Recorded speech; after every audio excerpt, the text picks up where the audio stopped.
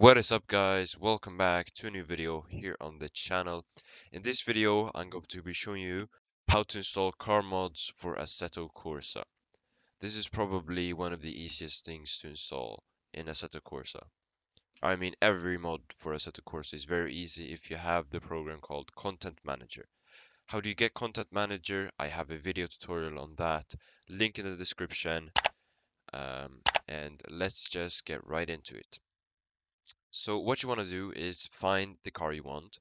You could just search for Assetto Corsa car mods.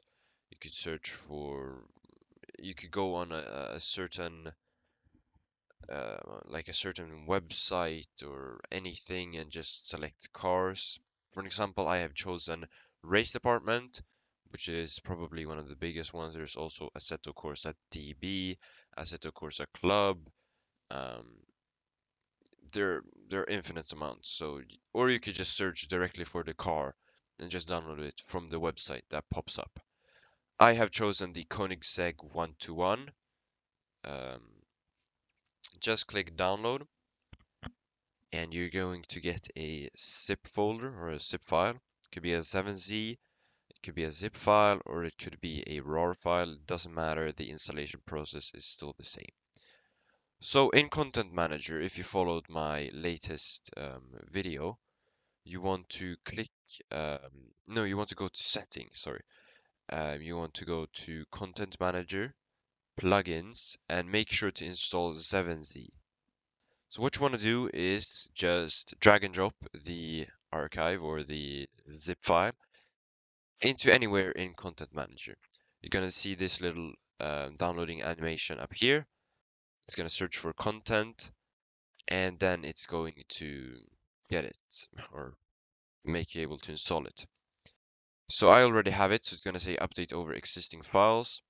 You could select, there are different tunes for it.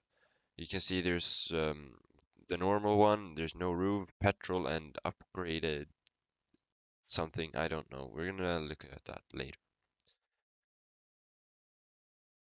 So just click install. It could take a little while depending on how large the file is. Once it is installed, it should look like this and say successfully installed. Could click remove completed to clean it up so you don't need to every time scroll through and there's a long list of things that you have installed previously. Then you click change car up here in the top left. You go to brands, you select the brand, or you could click all and search for the car that you just installed. So we have the one-to-one. So you can see this is the main one, and then we got the three different tunes. The base one is 1360 horsepower. The no roof is 1160. Petrol one is 1160, and the upgraded turbo is 1450. So just select your tune if the car has different tunes. I'm going to just take the base one. Just click OK, and then you just launch the game. But yeah, that is how you install cars for Assetto Corsa. Very simple, very fast. Hope you guys enjoyed. I will see you in the next video. Goodbye. Hold me close till I get up.